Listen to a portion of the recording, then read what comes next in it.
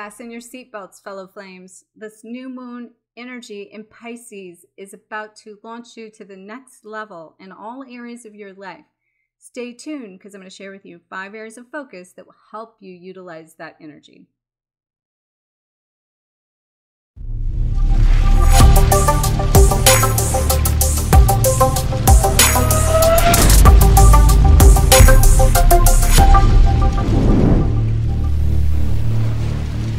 Let's go!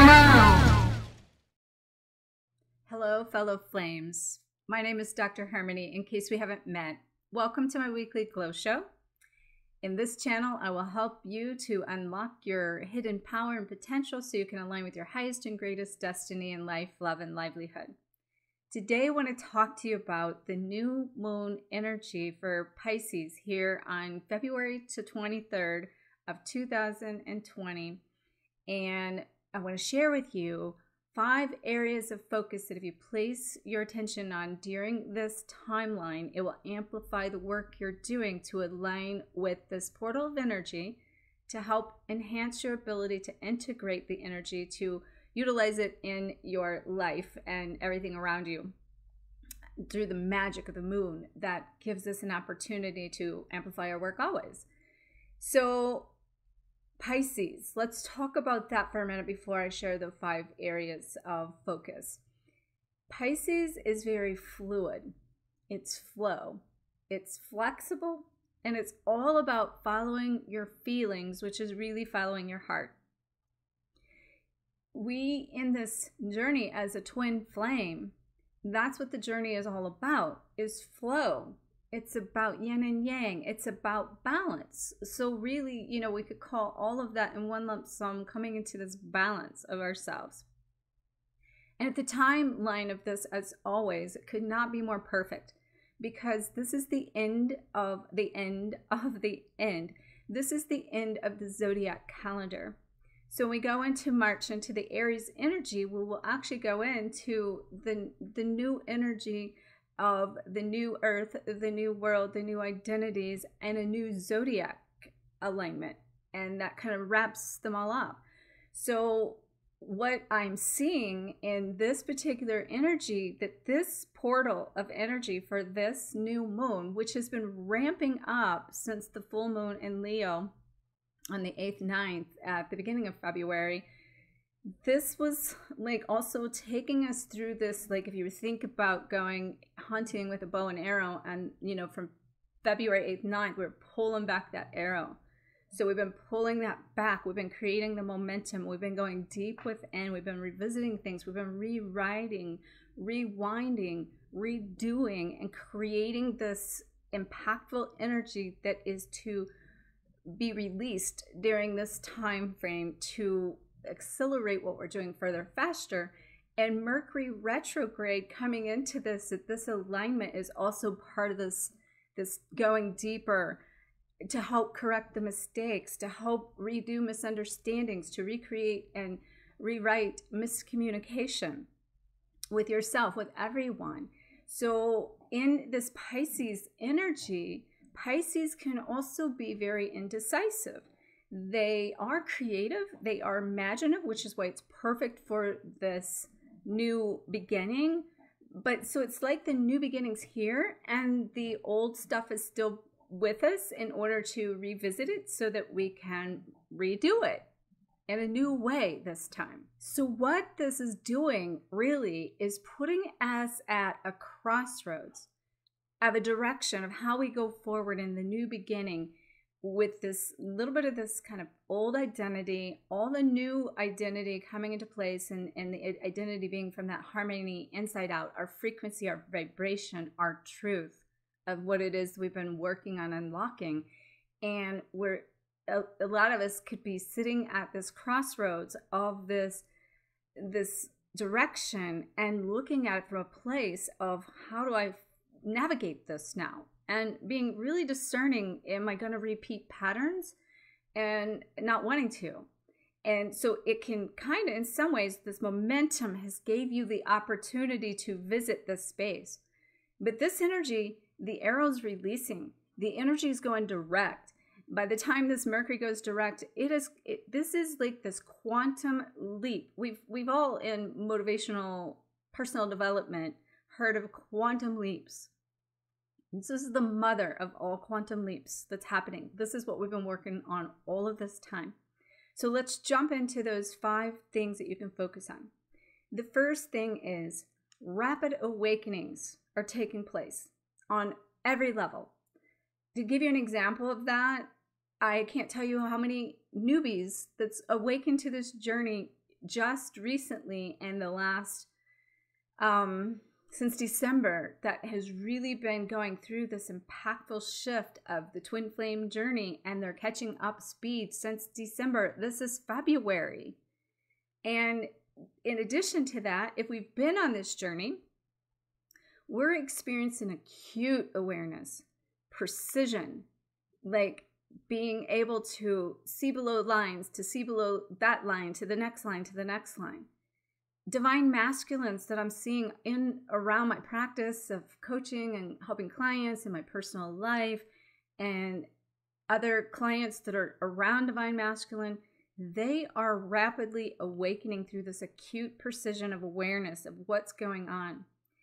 The feedback I'm getting from that, even directly from the divine masculine, is how overwhelmed that they are feeling, and how at the same token, this is all for growth, all of it. And one of the things that's really coming up with that with the divine masculine, or anyone for that matter, some people are trying to create a false illusion to this awareness, and they're trying to redirect that energy away from what it is that you're being acutely asked to see.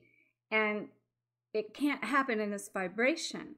And so the resistance to that is creating a lot of internal battle and internal struggle if you're still there, because that is all designed to reveal the hidden truths that you've not been willing to see.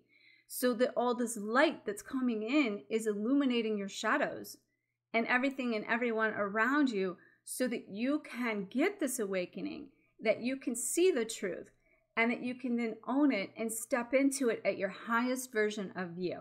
The second thing to focus on during this new moon energy is that you are separating from your old identity in every area of your life and the love and the relationships that are just falling away, new ones gravitating to you potentially. And it's your frequency really that has risen and is rised up to its higher truth and its higher potential. And in that calls for a rematching of the harmony I talk about from the inside out, of everything around you now navigating and gravitating to you from the higher frequency. And in this frequency, it's taken like all of what we've done through this long period of time for some of us, quick for others. But the whole point of that is to create this new identity of who we are, so that we can implement what it is we came here to do. And most people are trying to figure out how to recreate or reinvent themselves, because they've been stripped of everything that they've known, and implementing the new ways or the new habits, or whatever that is. It's creating this crossing of a portal that is the true rebirth that we've been hearing for so long, or talking about for so long, or have went through layers of that, or multiple identities through this process. If you've been doing it very long, it's like you're doing it again and again and again. But the point of it again is to get to the highest version of you, always going to the quantum leap of the next level. So this energy is taking the quantum leap to shift us into the next dimension, into the next level, into the next highest version of ourselves. So as we separate from that identity, that means we're separating from things around us, down to letting go of a piece of yourself that maybe you have liked, letting go of your twin flame. And if you have not let go of that concept of letting go of your twin flame at this point, you're going to really be put to the test in this energy, because it won't match the frequency of not just you, but the collective now. So this has been from harmony inside out of the collective energy has changed. So the collective energy is supporting and feeding back now and forcing the shifts into the collective energy with everything and everyone around us, so that the patterns can't like remain in that energy. And, I made a post this last week about, letting go of your twin flame is really letting go of your deepest, darkest shadows so that you can find a greater, better version of yourself.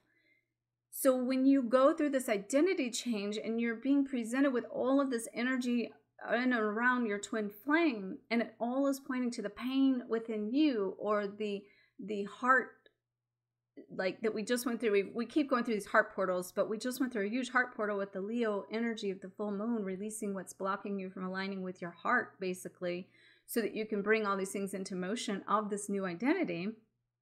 And that's creating heart expansion from the pain to the pleasure to help you experience a greater, higher love that you would have never experienced in this.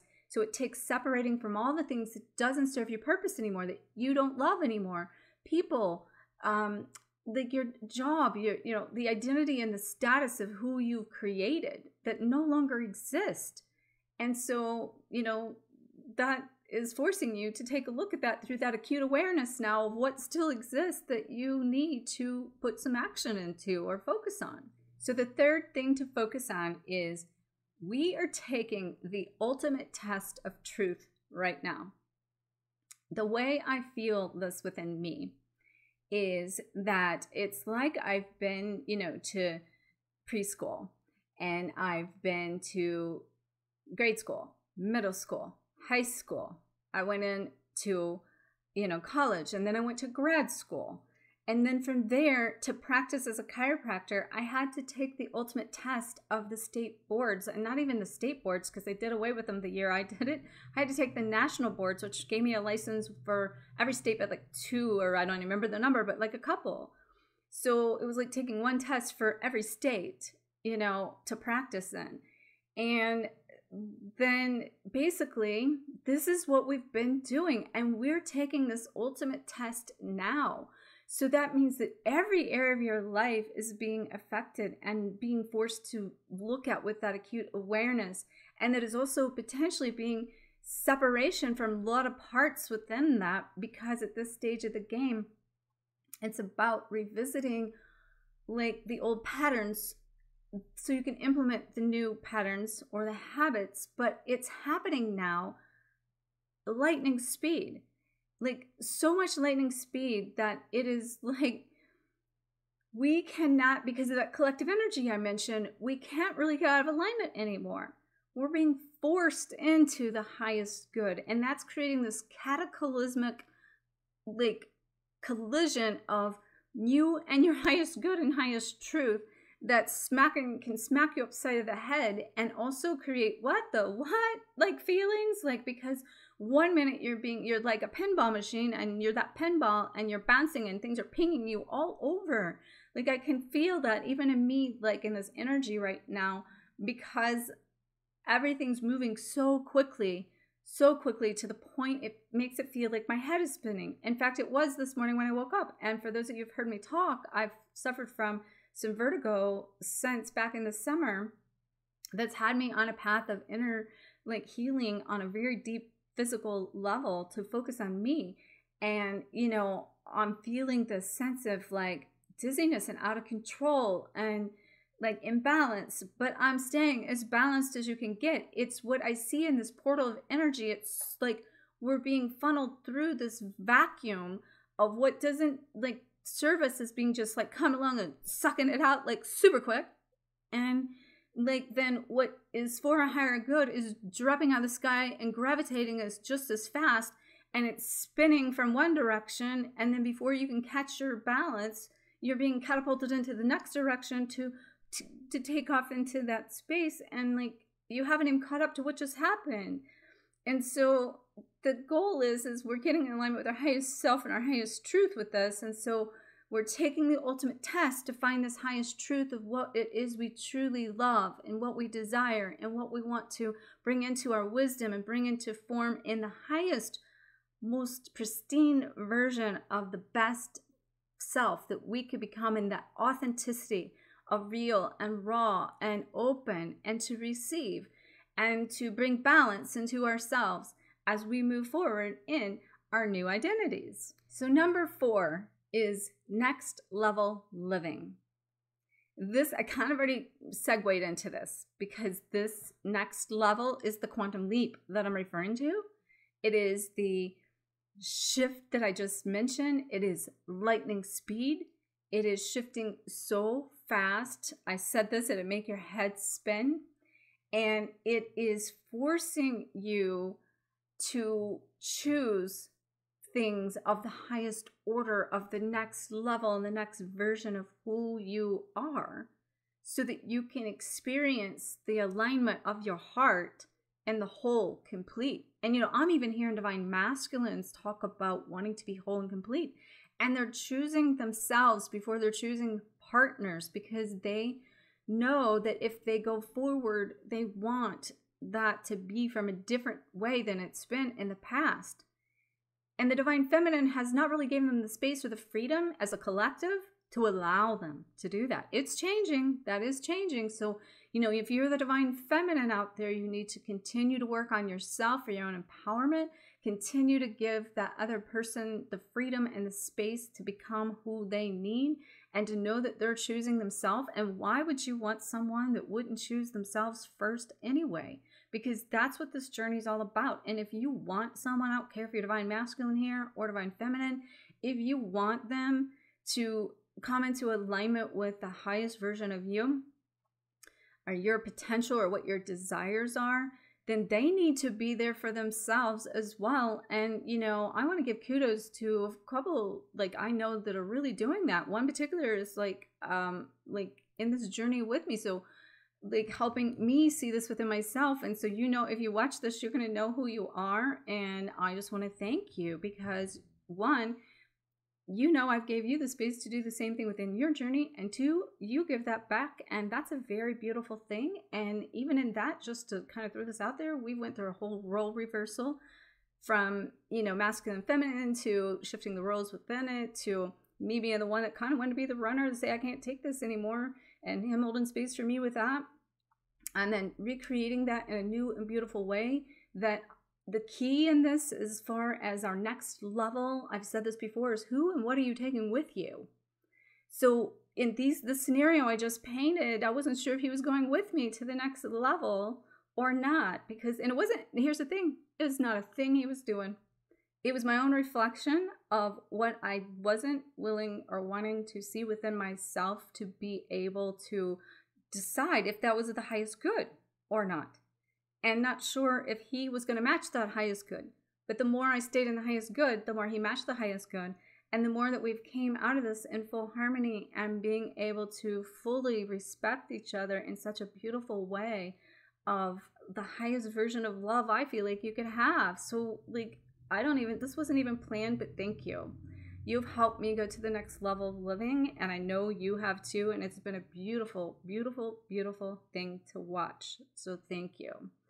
Giving, and maybe that's another part of this, is giving gratitude. Maybe that's why that came through, being able to give the gratitude back to the situation, to find it from a place that, my head might be spinning and this is all moving so quickly, but as long as we can do what this Pisces energy is doing, and staying fluid, flow, flexible, then we're able to do these role reversals that I'm just discussing with you, or sharing with you in my own personal journey here, to allow ourselves to have what it is we want.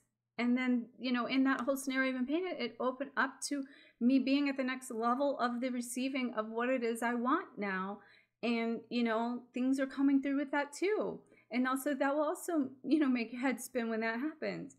And things are, again, just constantly shifting. So we got to shift with it and allow ourselves to be that ping pong and be kind of a little bit bounced around. But we got to know when to go with it and allow ourselves to go through that process. So, again, people might just be falling away, but know that if it's happening, it's not for your highest good. Maybe you need to, through that old identity, let go of your twin flame in this next level. Maybe in the highest good, it's allowing opening the space for somebody to gravitate in that will take you to the next level. but you can't allow that or have that unless you allow that. So the fifth thing to focus on or to really be aware of is you at this crossroads that I mentioned, that this is kind of taking us to in this ultimate test as well. It's putting us in a place of a lot of decisions to make. And in those decisions that we need to make, there is no right or wrong decision. I always say that. Let me start with that, because it doesn't matter if you make the right or wrong decision. You're going to make the decision your soul needs for the experience it needs to get what it needs out of this journey to keep you going to the next and next level. So the key in this, if you can have the awareness, that's why we're getting acute awareness out of this, that I said in the number one, because we are in this higher plane, we're not making as many redirects. We're not making as many reroutes. We can see really quickly in that acute awareness, when we make these decisions or need to make a decision, what is the old pattern? What is the new test? Or what is like that you're not going to be repeating?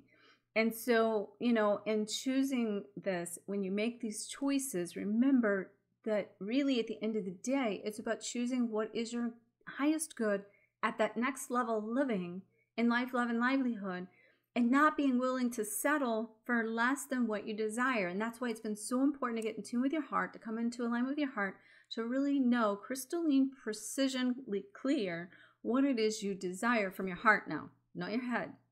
And in this decision, though, it does require to take action. Because if you're not taking action, then you're going to either in this decision, choose to shift, or you're going to be forced to shift. So shift or be shifted. I talk about this in my book, Twin Flame Codebreaker, all the time, which, by the way, the Spanish version did go publish 2/22 of 2020 yesterday. I had several glitches, but it all got worked out.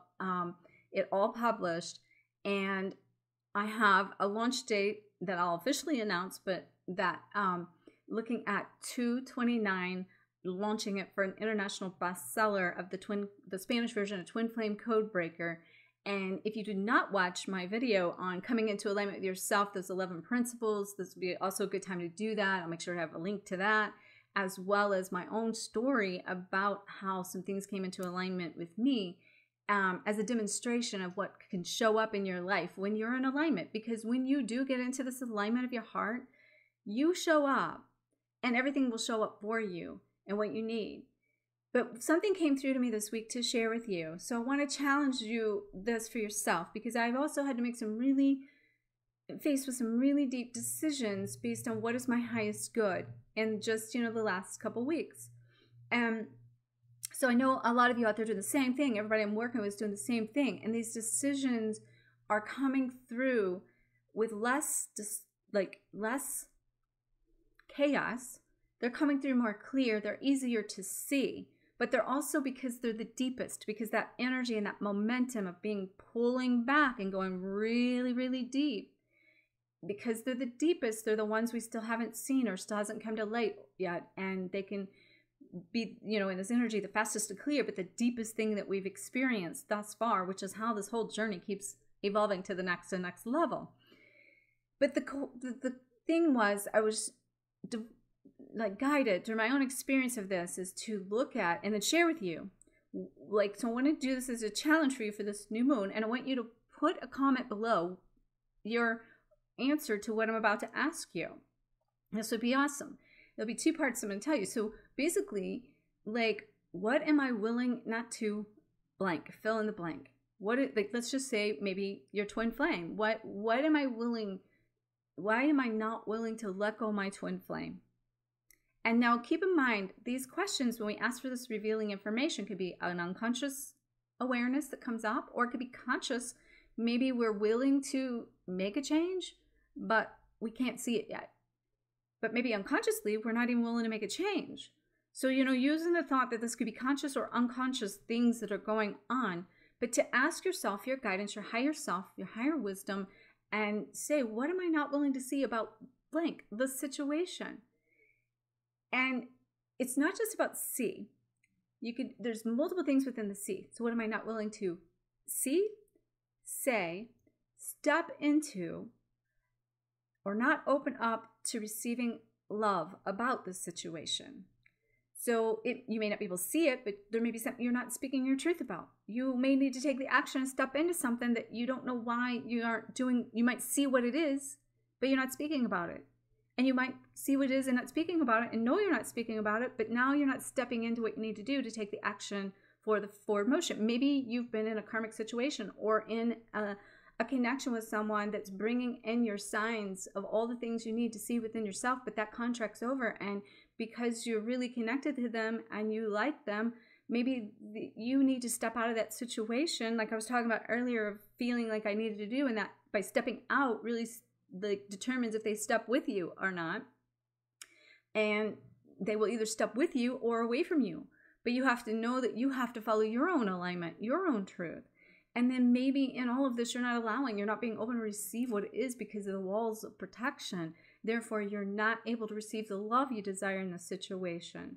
So the question for you is, like, what are you either not seeing, saying, stepping into, not receiving, or willing to like experience love about the situation? And when you have this decision and you're asking yourself about this decision, what you're not either seeing, saying, stepping into, not open to, or being willing to receive or experience love about it, make a comment below. All right. I'm about to head to a family function, and I send you guys so much grace, love, gratitude from the bottom of my heart. Thank you for this journey. Thank you for being here with me. Thank you for showing up. Make sure to like, comment, share the shine. May you always face your fears, find freedom, and glow forward on fire. Namaste.